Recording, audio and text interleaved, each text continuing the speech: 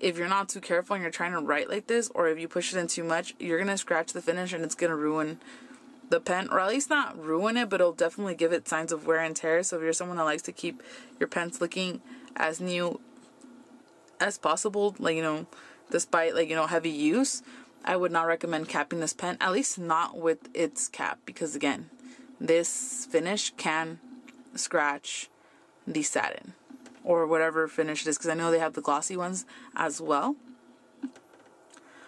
I have mentioned the Carousel pens briefly. I have two, but the one that I have currently on hand is this one in vanilla. So the Carousel pens from Ferris Press are their starter pens, I would say. They retail for about $25 starting. These are made out of an acrylic body, so it's mostly like more plastic than not plastic. And if I'm not mistaken, their nibs are just made out of steel. I don't think that doesn't specify whether it's stainless steel or not on the website. It just says steel, as opposed to this one where it does specify that it is stainless steel. So maybe that has something to do with the reason why the fine in this one writes a lot smoother than the fine in this one did for me. I will say this though, this one is in a medium, and this was my workhorse, so much so that I don't know how I even managed it, but I cracked the body on this one. Don't know how. I don't even know if you can see it. Oh yeah, it's like right here. I don't know if it'll focus. Let's see. Maybe if I get a little... It's like right here where it cracked the body. As you guys can see, a little bit. So sometimes when I'm trying to open it, it'll open like this. And I just kind of have to like maneuver the other part out. But I have a replacement on the way, which is great. Love the pen. Again, it's like one of my always inked, or was until it cracked. A little sad, but no worries. They listened to their customers' feedback in regards to this pen, and they made a new edition of the Carousel pen where the body's more reinforced. So I guess it's a stronger acrylic, so we won't come across the cracking as often.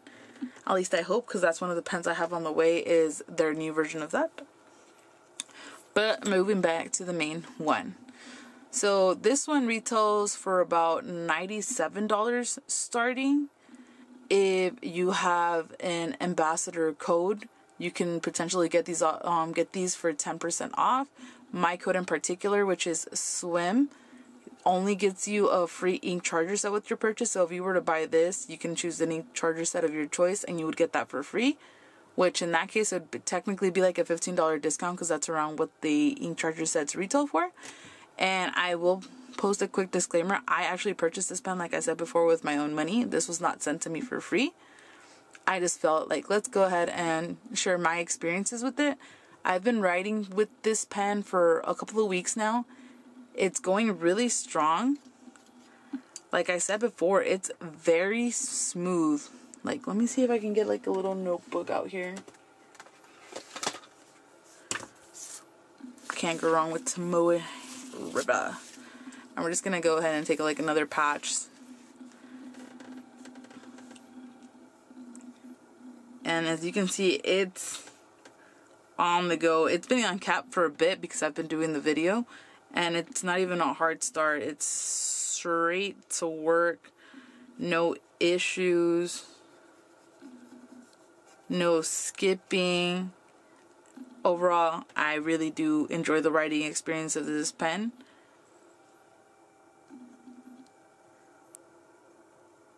And I'm so glad that I was able to purchase this when it went on sale. Because who doesn't love a good sale, right? Now, this pen is currently inked with Birmingham Penco's terracotta. So it's like a pinky color. I thought it would match the pen really well, and it kind of does, except this one's a little bit more on the red or like the warmer side than the body of this is. But overall, not a bad pick. Very curious to see how this pen will do with shimmer, but I wouldn't be too surprised if it does perform fairly well, because You know, Ferris Wheel Press does release a lot of shimmers, so I would expect their pens to work very well with shimmers. And when you do buy the pen, it does come with a converter. So Ferris Wheel Press does include the converter with your pen purchase. As you can see here, some of their converters, like the one that I have in the medium nib, has a little ball on the inside that you can use to agitate the shimmer. I don't want to shake the pen up too much, but I'm pretty sure this one does too. But again, this comes with your purchase of the pen. If not, you can purchase, I believe they come in packs of 2 for like $6 or $10.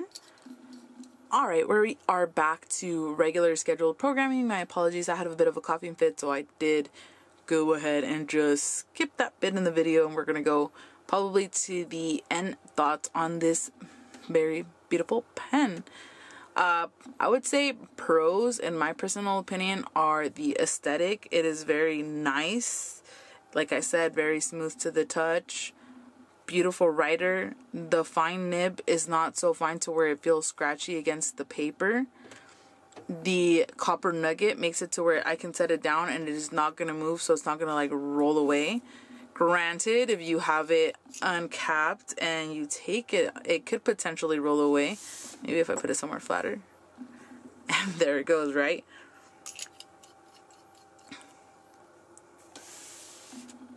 The other one is the beautiful designs, because sometimes, I don't know about you guys, but when I'm writing with a pen that just looks nice, it makes me feel nice and fancy on the inside. It's just a pleasure to write with something that, you know, you find very pleasing to write with, for lack of better words. The amount of detail that they put into their packaging is quite outstanding. You know, it has the Ferris Wheel Press logo here. Again, the Canadian leaf.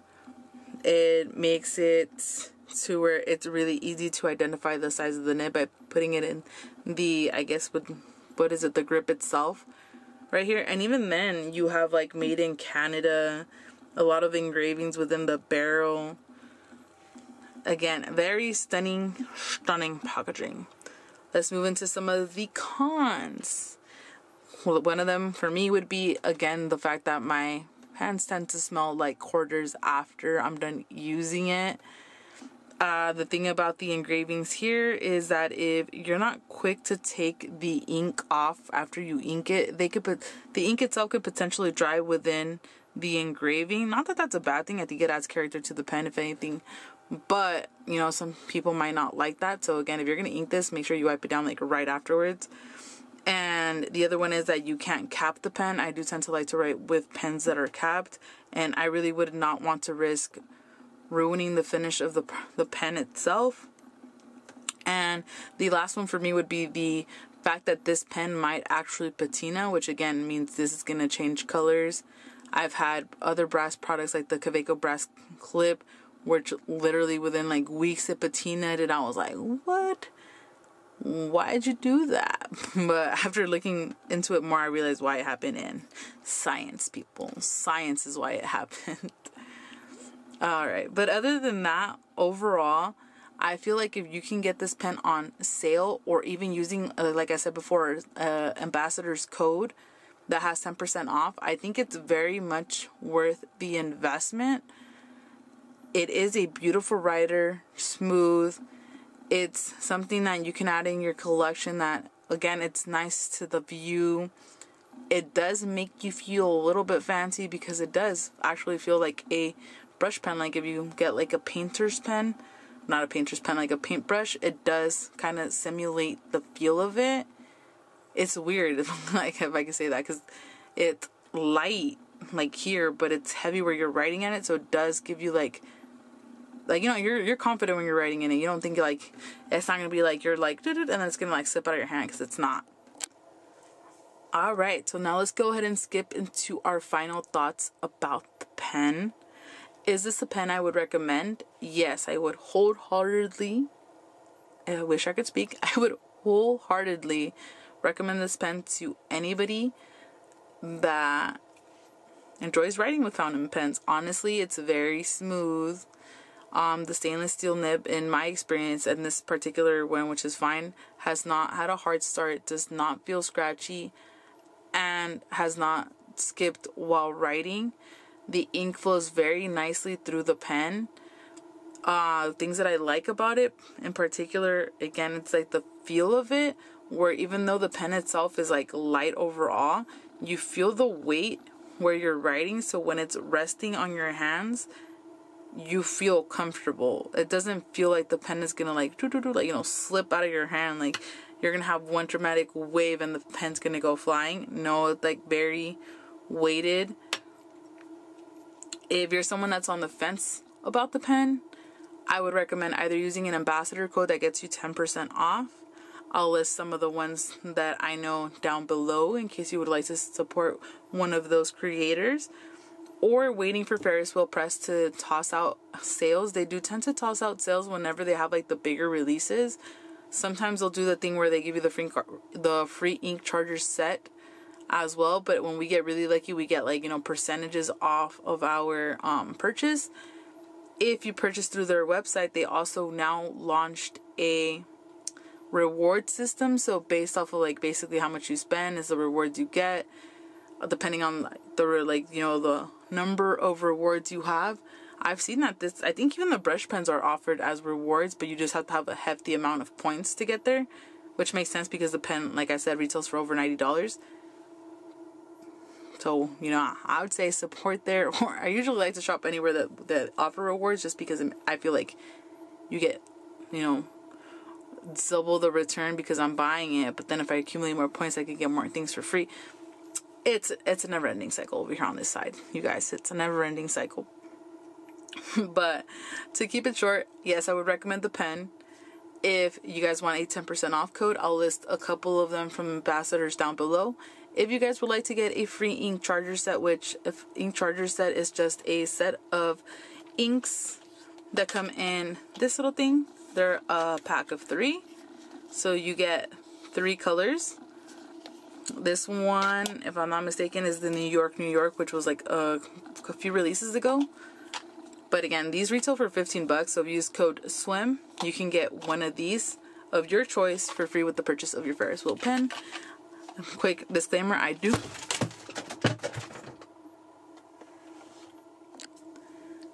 as I was saying, quick disclaimer, I do get a small commission if you guys do use my code. That commission does support this channel and my stationery obsession.